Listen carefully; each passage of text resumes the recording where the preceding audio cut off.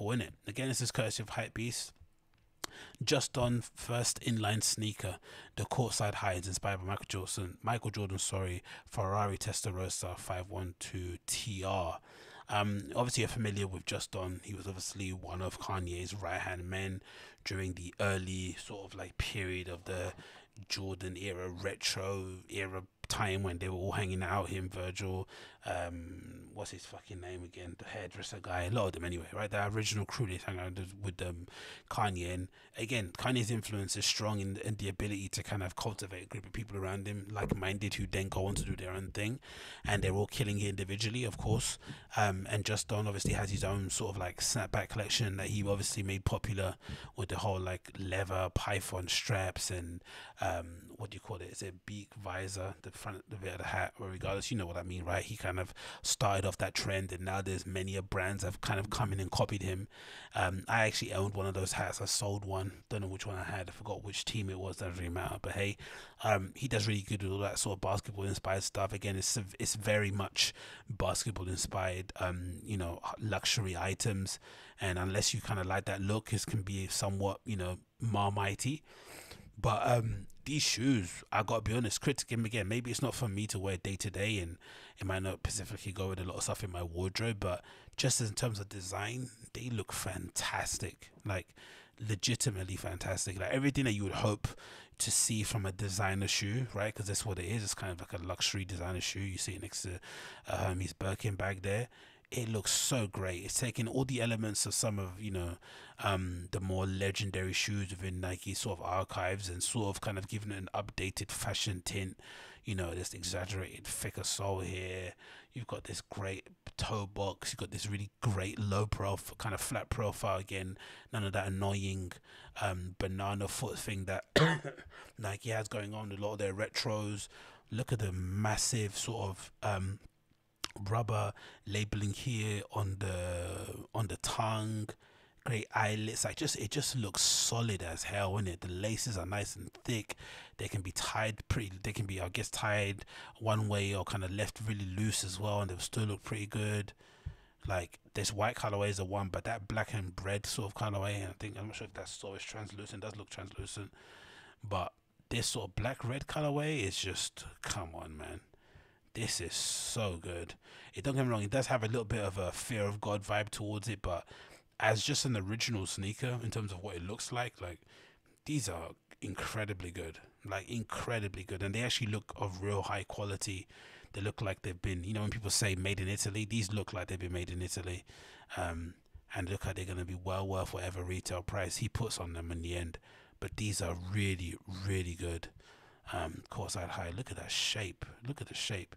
I go on about this a lot, mostly because, again, if you look at some of the older Nike models, especially some of the vintage ones, you know, let's just take a Jordan 4, one of my kind of top shoes, or one of my top 5 shoes of all time.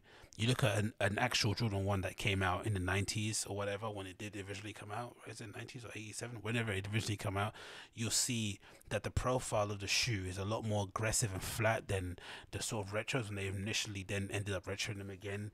The back sort of like heel portion kind of sank down a bit. Some of the panels got a bit skewed. The toe boxes had that weird banana thing. They just messed it up, and for some reason, whenever you complained about this sort of stuff, you'd always hear back that, you know, to replace the tooling and to get the original kind of mold, or to remake the mold, it costs like somewhere within the, you know, $500,000 to get that redone, whatever it is, right? The price is usually above 10 grand to get that sort of last done, and that's the excuse they generally have in terms of why they're not going to do it. But you think to yourself, surely if Nike decided to just make a retro of a Jordan 4, a Jordan 1, right, whatever the successful ones are, or the most popular ones are, sorry, Jordan 6s, 7s, and they decide to make them to spec, right, to spec, like you see the ones that people are wearing now and getting them resold to spec of the OGs, like a Jordan 1 85 grey that everyone was flipping going crazy over. You get those, you make them to spec to how they originally came out. You give them a distressing on the sole, midsole, whatever it may be. You could easily charge people 2 times, 3 times the retail price, and they'd gladly buy them, gladly, especially because you have to think most of those shoes, you're definitely marketing them towards sneakerheads. So why not just make it the way that they want it to be made, instead of doing all this other hullabalooza?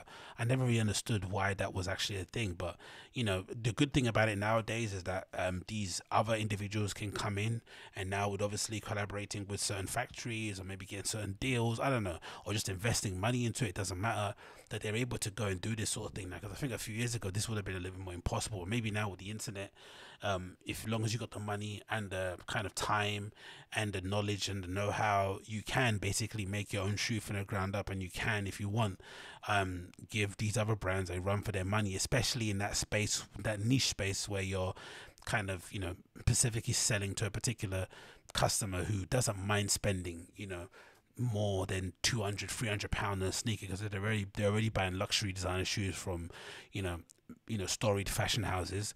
Why not go to an actual person like a Don C, who's got an actual history within the sneaker community game, knows everything there is to know about trainers, spend the whole time buying them himself, had his own shop, had his own brand, all this sort of stuff.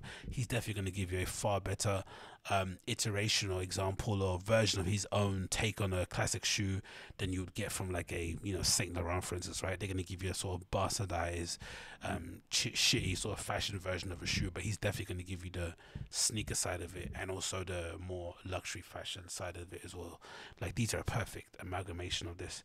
Not too sure if that tongue is slightly inspired by an Hirachi. Is that me, or is I bugging out?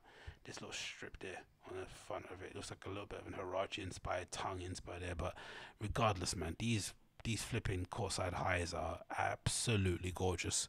I'm a big fan of these. I think they came out on the 25th, if I'm not mistaken. I'm not too sure what the price is, but I'm sure it's not going to be cheap. But still, regardless of what the price is, the shoe is sick. The colorways are definitely going to be amazing when they ended up dropping more over the next few current seasons. I'm assuming it's going to be an easy seller for him. It's definitely going to make this guy a multi-millionaire. That's definitely for sure, if he isn't already. That's definitely an icy clear sole, isn't it? Yeah, that definitely looks like it. But yeah, big up Don C. Just on Courtside highs, they look incredible. I'm a big fan of them. And yeah, if you got yourself a pair, count yourself lucky.